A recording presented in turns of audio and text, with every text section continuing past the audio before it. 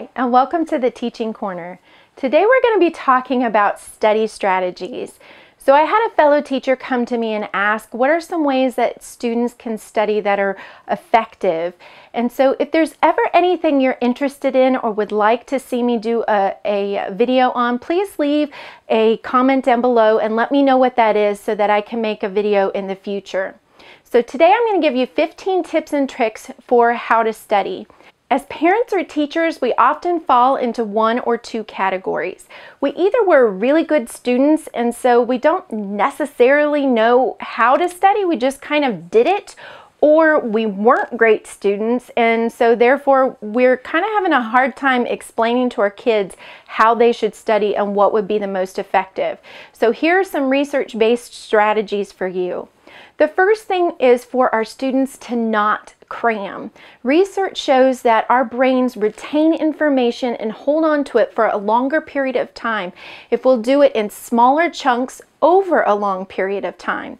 So instead of a student studying for 2 hours the night before a test and cramming and then forgetting the very next day everything that they studied, it's better for the brain if they would study for 30 minutes over 4 different days. The second thing that we can do is tell our students, sometimes you'll hear teachers tell our students to read over their notes, but that's actually been shown to be one of the least effective ways for a child to study. It does work for some students who are extremely visual and can just kind of photographically memorize their notes, but for the majority of us, we need to study in an interactive way. So one of those interactive ways is to use something called mnemonics. A mnemonic is a memory tool where you take the first letter of each word in a list and either make up some kind of sentence or some kind of phrase to go along with it, like Roy G. Biv for the colors in the rainbow. Another thing that we can do is to make flashcards. The important thing about flashcards, though, is for students to be able to use them interactively. So instead of cramming all the information on the front of the card, it's much better for students if they'll put some information on the front and some information on the back. I'm going to do a whole video on how to make note cards really interactive and useful for students, so stay tuned for that. Another thing that we can do that's really helpful is to chunk information. And chunking just means that we put like information together and we're going to study that information together. So if you were talking about waves, maybe on Monday you would study just waves in general, and on Tuesday you'd study about light waves, and on Wednesday you'd study about sound waves. Or chunking information like that so that like information is together and it kind of goes in the same little file drawer in our filing cabinet. When we're trying to remember that information, we can pull it all out together. Another thing you can do for very visual students is to draw pictures. When I was in school, I was a very visual learner. So oftentimes after I would take my written notes, I would doodle or draw a picture on the side to help me remember and to link all of that information together. That's especially useful in science class or sometimes, you know, in history when you're trying to figure out how certain things went together. But my students sometimes will use Wordly Wise to help with vocabulary in several of the different schools that I've been in. And one of the things that I would do with the students on Monday is we would preview the words by reading through the words and the definitions, but then I would have the students draw a picture beside the word to help them conjure up that vocabulary word. And they don't have to be great. I'm not a fantastic artist. I didn't have a great art teacher, so I basically just draw stick figures, and that's fine. The point is just to have a visual representation to trigger a memory to help you remember the definition.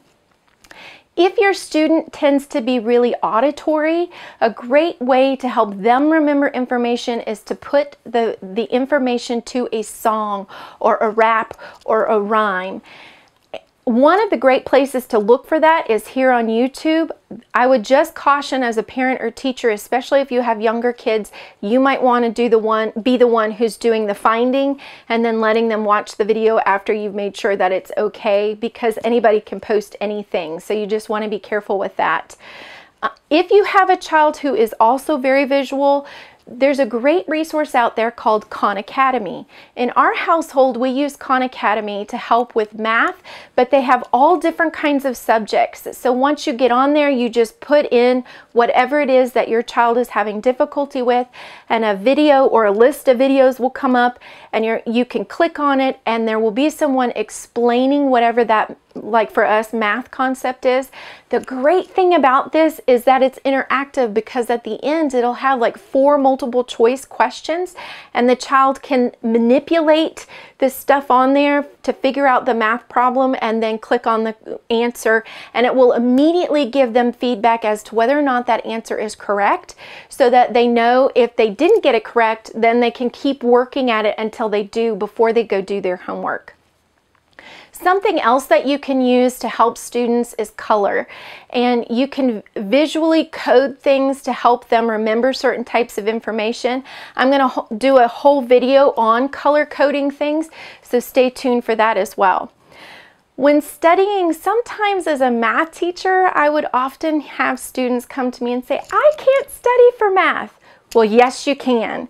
If your teacher doesn't give you problems the night before to help you study for a test, you can always rework problems that you've already done that you have the correct answer to. Almost every math teacher I know will assign problems, and then the next day we'll go over those problems in class. So even if you didn't understand it or you got the wrong answer, you can write it down and then go and rework those problems. The biggest thing with that is not necessarily, they may say, well, it's not novel numbers, but the thing is their learning process. So the more times they do it, they're ingraining that process into their brain, so that when it comes to the test and it is novel numbers, they'll know how to work it. Another great thing for students to do is to study with a partner. So when you study with a partner, you're now getting the information in 2 different ways.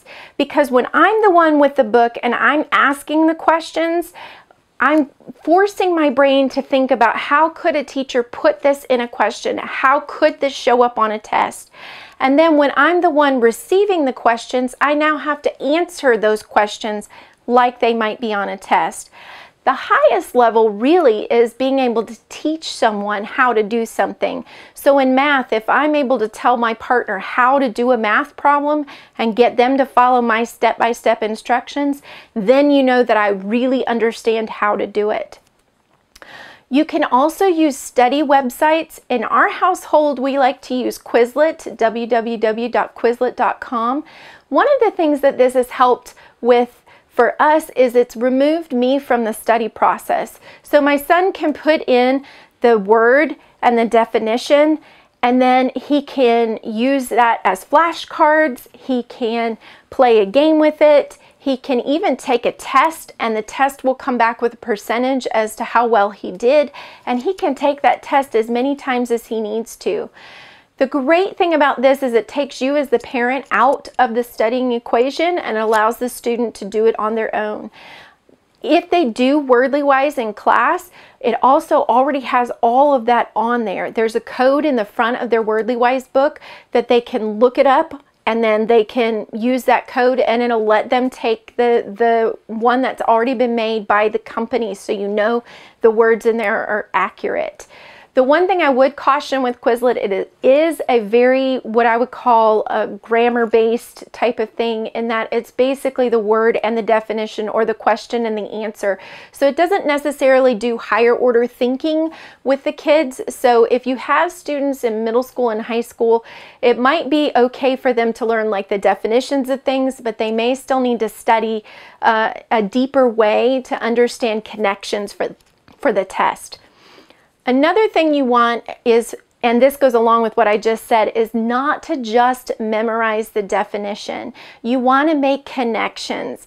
Our brains do a much better job of remembering information if we connect it to prior knowledge or things that we've learned before, or if we're connecting it to things that we're learning about the same subject in class. So like in history, don't just study the name of the war and the date that it happened and who won. You want to study like the causes of it and how that impacted people. You want to make the deepest possible impression about something in your brain that you can. That will help you to remember the information and manipulate the information on the test. So if a teacher asks you a question that you haven't already seen, you're able to still figure out the answer. Another really important thing to remember is to go to tutoring if your school offers it. I know oftentimes schools will have after-school tutoring for students. Sometimes teachers are required to provide 30 minutes a week of tutoring. Be sure that you utilize that. I know sometimes it can be difficult with sports, so if you can't make it to that tutoring and you can make it to peer tutoring or having an outside tutor, but utilize tutoring to help you if you need it.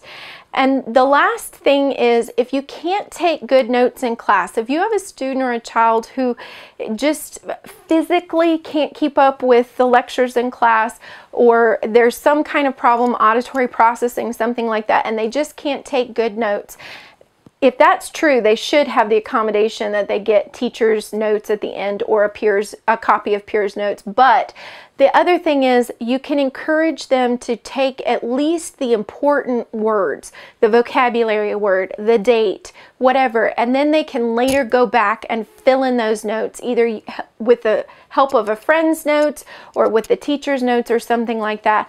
But that way they are actively participating in class, taking notes how they can. So I hope this was helpful. If it was, please like, share, and subscribe, and I'll see you later. Bye!